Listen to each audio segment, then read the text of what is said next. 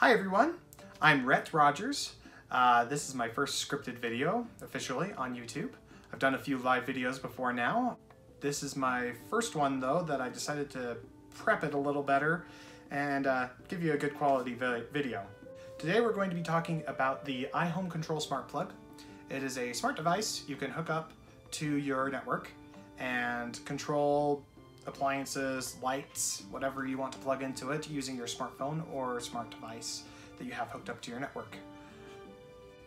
This hooks up to many different networks and systems like Apple HomeKit, Amazon Alexa, Google Assistant, Nest.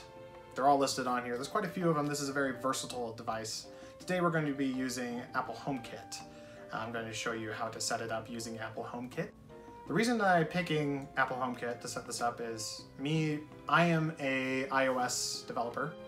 I make iOS apps.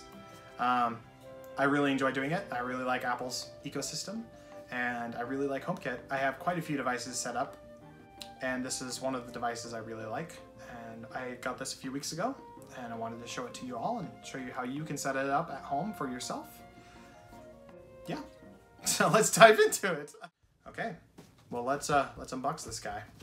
I know this is really funny because you see videos on YouTube about them unboxing like expensive computers or iPads or phones. Or this is a dinky little $30 device you can find at Home Depot if you want.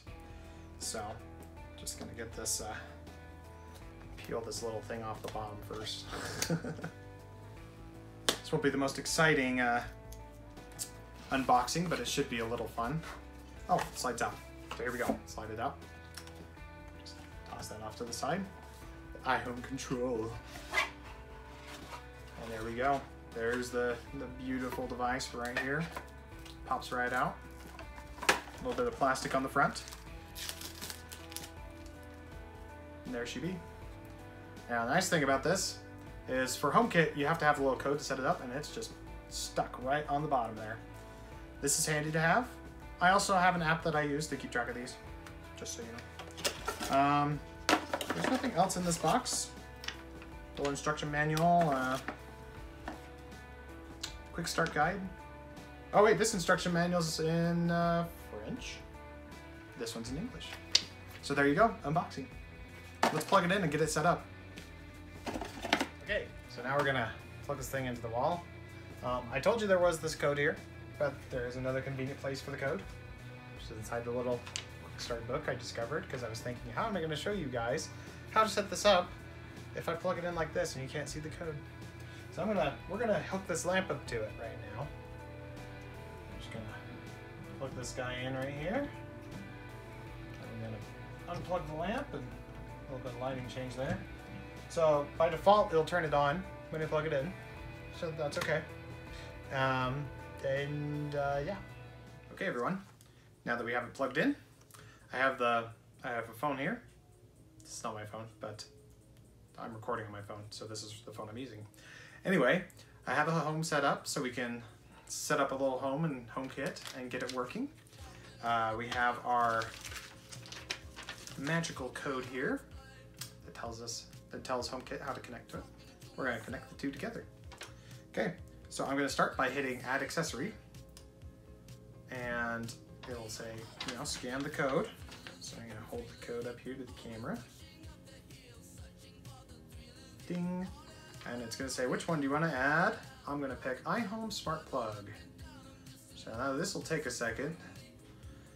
So one thing to know about this, okay, and now it's asking if I want to add it to the network, and I'm saying yes. So what it's going to do is it's going to share my Wi-Fi information with the HomeKit. With the plug, so the plug will know how to connect to the network. This takes just a second. So if you're doing this and it feels like it's taking forever, this is the only downside about HomeKit, I think, is it does take a long time to add new things. Sometimes it doesn't, it just depends on the device, but give it some time. Sometimes it just takes a second because it has to connect to the device, connect to the Wi-Fi, connect back to the device again, and then disconnect from it, and then try to connect to the device through the Wi-Fi. It's complicated. You don't see all that on your phone, you just see this spinning bar the whole time, which is what you're seeing right now on this. Oh, there we go, it's done. And look at that, it just flashed to tell us where it is. Okay, so I can set it to, I can change the name of it. I'm gonna call it the lamp. And we're gonna say it's in the default room. We can make a new room. We'll make an office here. Should we make an office? I could show you another video sometime about HomeKit if you want, using the Home app. Because the Home app is actually not a bad app. I like it quite a lot.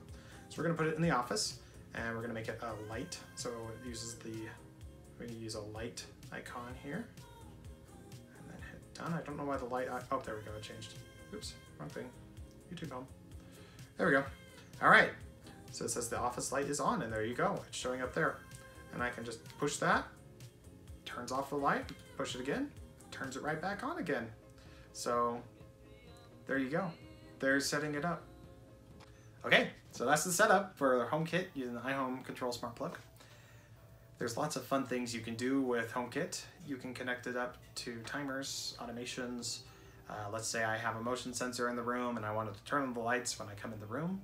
That's one way I can do it. The only thing you need to remember about HomeKit as well is that if you want to access your devices outside your home, you have to have an Apple TV, or you need an iPad running at least iOS 11, I believe. I could be wrong on that. I'll let you know. Or you need a HomePod, which is Apple's smart speaker. You need one of those devices, though, to be able to access it outside your home. So that's my video. If you have any other thoughts, questions about this, go ahead and leave a comment. Please like, subscribe. I'm gonna be making more videos. I really want to do this. This is gonna be a lot of fun, I think. Share this with your friends.